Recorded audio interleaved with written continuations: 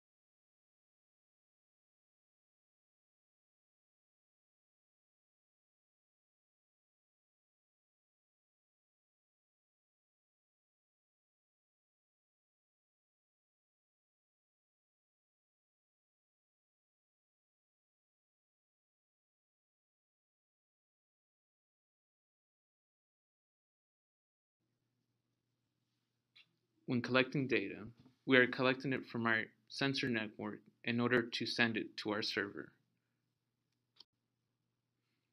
We will need to send sensor data to our cloud server for calculation.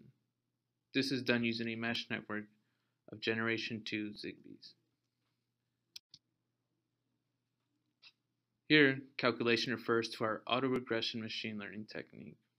Autoregression is a model that uses observations from previous input to a regression equation to predict the value at the next step. Once the calculations have completed, the predicted values have been selected, and we will receive them via the Raspberry Pi module. The Pi will then activate the necessary steps for systems until the new value has been reached. For example, if it is too hot, the Pi will trigger the fan cooling system while the temperature is above 75 degrees. This requires the temperature module to wake, record, and transmit a value to the Pi intermittently.